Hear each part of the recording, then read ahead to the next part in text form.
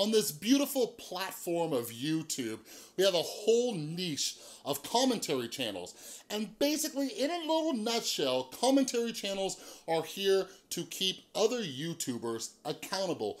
But who is keeping commentary channels accountable?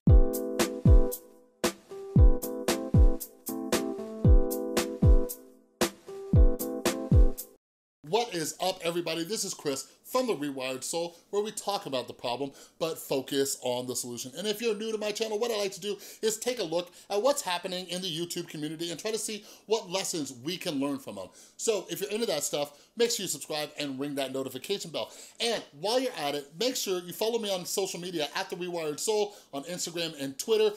I just recorded episode 7 of the brand new podcast, and I'll be announcing that when it's live over on Twitter and Instagram and all that kind of stuff. But anyways, I was talking about the subject of ignorance versus lying on the podcast, and it made me think of the body language expert, Derek Van Schaik, all right? Basically, I remembered that Derek Van Schaik's most recent video was reading the body language of James Charles in his apology video to Tati Westbrook and calling him a liar. Now, before I get started, I just wanna make it clear, I find the technique of body language reading very, very fascinating. I read like the #1 book on body language called What Everybody Is Saying. It's from a former FBI agent who was like legit when it came to interrogating people and reading their body language. It's very interesting to me. But at the end of the day, it is kind of a pseudoscience. If I'm being honest, I do prefer Reagan Wolf, and I'll explain why pretty soon, but I think the point of this video will kind of let you know. So anyways, to catch you up to speed on what happened, most of you, if you're watching this video, you know about all of the James Charles drama that happened. Then James Charles came out with his video saying no more lies, boom, receipt, receipt, receipt, receipt. Oh my God, James Charles, clear of all charges. But it had me thinking, So as I was talking about Derek Van Schaik and accusing people of lying, I went and I checked out his YouTube channel because I was like, wait a second. His last video was using body language to accuse James Charles of lying. But since he made that video, it came out that James Charles was telling the truth. So my question was, did Derek Van Schaik do one of a few things? Did he take that video down? Did he release another video correcting that video? Like, did he do anything to say like, yo, I was wrong about this, right? And I looked, and there's nothing. So one of the first things that I'll just say, like, I'm just gonna use one example to talk about one of my issues with body language, and it comes from this clip right here. I owe everybody an explanation. What you'll notice is that James has this smirky grin on his face through most of his apology video, which indicates he's not as sincerely sorry as he says. A sincere person shouldn't be smiling. Why would a person be smiling if they truly believe they hurt their close friends? All right, like that for me is a terrible example. Like when you read the book on body language, it talks about how body language is something where like you usually have to have multiple encounters with a person to understand their tells, right? And I hate that example of like, aha, see, he's smirking. This is an indicator that he's lying. Like, I think that is a little bit rough because so many people have so many different reactions when they're nervous or when they're afraid.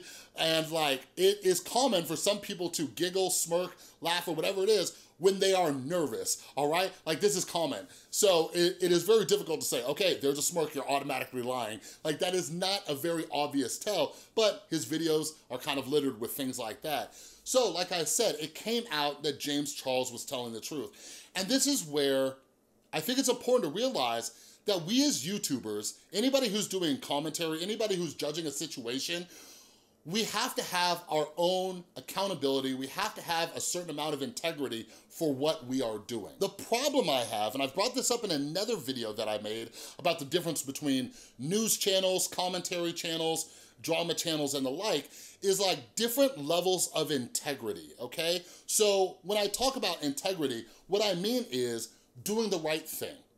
Doing the right thing, especially when nobody's looking. Just do the right thing. All right?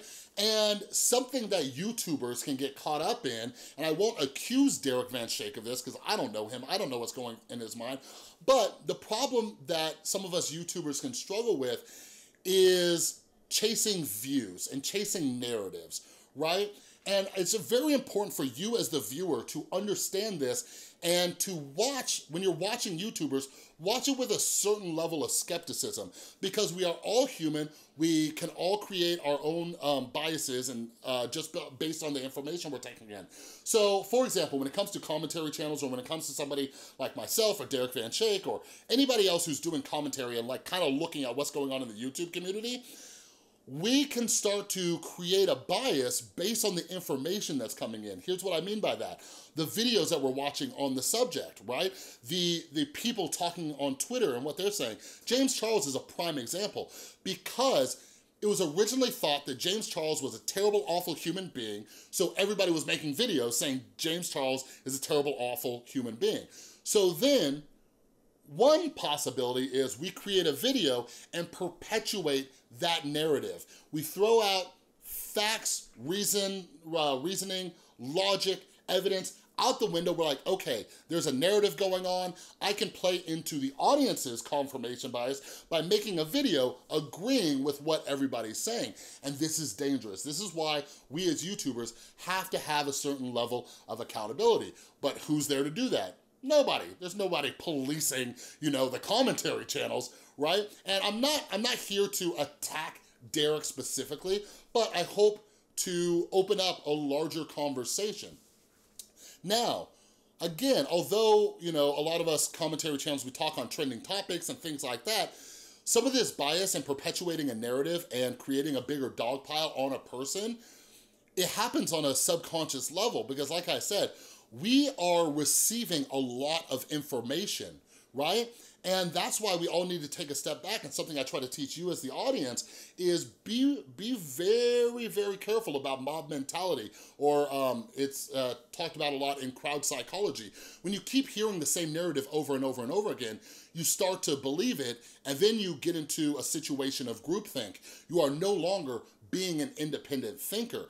And I feel that we as creators, we have an even bigger responsibility to be self-aware when that's happening to us. Now, again, the reason I'm making this video is because, you know, I went back and I checked it. Derek Van Schaik's video, calling James Charles a liar based on body language, has almost 1 million views. Almost 1 million views. It has touched almost 1 million people. I don't know how many of those are unique views, but I don't know how many of you watch the same video over and over, but imagine all the likes, the shares, and everything like that, right? So this is a massive accusation going out there to almost 1 million people, and then there has been no retraction, no follow-up statement on that end. And this gets to my final point. This is why I respect Reagan Wolf and what she's doing, because Reagan Wolf was probably the first body language channel that I found, and I agree and disagree with her in certain instances. Like, I've watched some of her videos where I can tell, like a great example is her Onision videos. I'm like, okay, you don't like Onision, so your mind might create, you know, additional, you know, negative things about him, even though Onision isn't a great guy by any stretch of the imagination. But as I'm consuming her content, I have to be like, okay, how much is your bias coming to play when you're judging somebody's body language? But the point I'm getting at is Reagan Wolf has come out and she's talked about and corrected herself. I can't remember which video it was. It might have been something to do with Melanie, the musician, and, you know, the accusations against her with her old friend Timothy. But it was on Edwin's generation. In his video, he brought Reagan Wolf on there for a guest segment, and she talked about how she,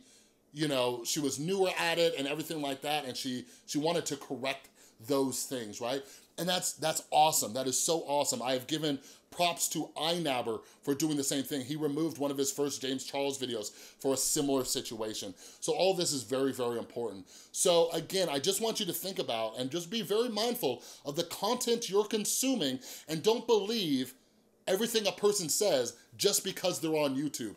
They are human, they are going to have biases, and things like this are gonna happen, all right? But anyways, That's all I got for this video. If you like this video, be sure to give it a thumbs up. And if you're new, make sure you subscribe and ring that notification bell because I make a ton of videos. And while you're at it, don't forget to follow me on Instagram and Twitter at The Rewired Soul so you get updates on all the cool new stuff I'm doing. And before I leave, I want to give a huge thank you to everybody supporting the channel over on Patreon.